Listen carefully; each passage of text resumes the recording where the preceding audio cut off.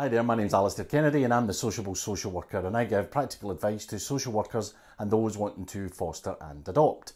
In this video we're going to look at becoming a carer and how you get to become a foster carer or an adoptive carer. And stay tuned if you're a social worker, because there's lots of hints and tips in this video too. Okay, let's get on with it. Top tip number 1. Understand the differences between fostering and adoption. Now, I'm not going to talk a lot about fostering and the different types of fostering. That's probably for another video. But fostering in general is you look after a child from a local authority or referred to you from an agency, and you care for them short term, longer term, permanently. You don't have parental rights for these children, but sometimes you can have what's called delegated authority. That's for another video as well. Adoption, you have parental rights over that child, and you went through an assessment process and through the court process. And I'm not going to go into that in detail either, because it'll take too long for just such a short video. But crucially, that child is yours. So those are the differences in quite a short space of time between fostering and adoption. And it'll be useful for you to know them, because what you need to be clear with an assessor is, are you looking to foster or are you looking to adopt?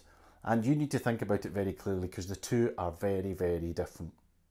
And also, if you're looking to adopt a wee baby, well, we don't tend to get many wee babies anymore. And if you're looking to foster, the average age is about 3 years, 10 months. And that's roughly about the same age as children are adopted in the UK. There are about 4,000 children waiting to be adopted and about 2,000 adopters waiting in the wings. So it's quite a competitive process.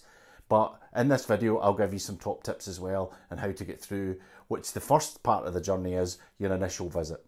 So the first part of your fostering or adoption journey is the initial visit. That's when the social worker will come to your house and see what your house is like and see what you're like. And you've probably phoned them up and you've been really nervous. It's a really nerve-wracking experience, and the social worker's nervous as well.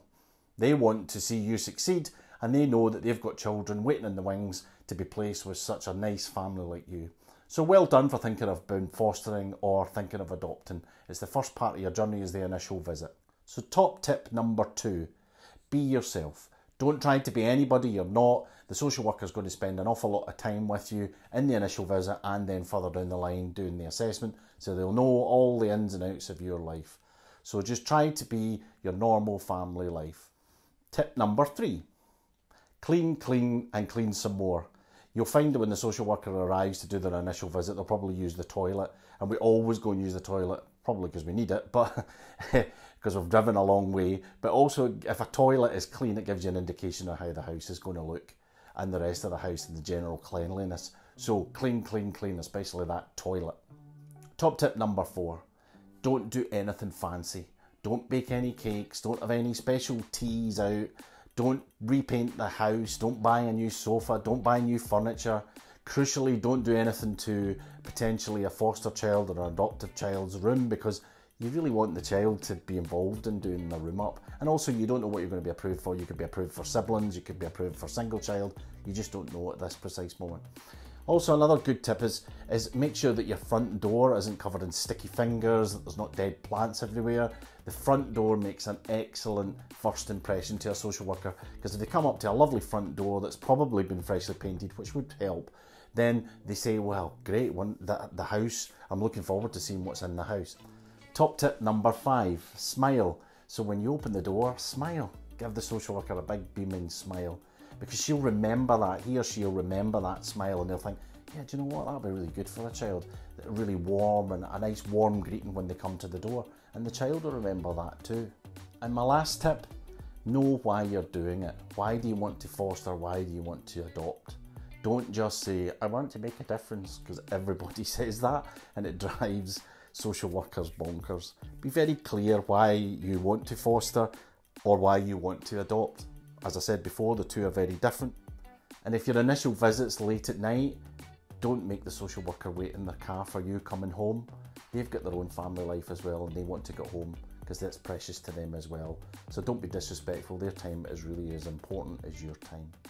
So there you are, some top tips about fostering and adoption, and also about your initial visit. And I'm going to have 2 other videos, as I said. One is video number 2, which will be about the assessment process for fostering and adoption. And video 3 is going to be about the panel process, so the final stage. Now there might be a video for, I've not quite figured out what that would be, but if you want to leave any comments below, then please do, and let me know if you want another video. If you like this video, give it a thumbs up. If you want to subscribe, press the subscribe button, and I'll see you all again.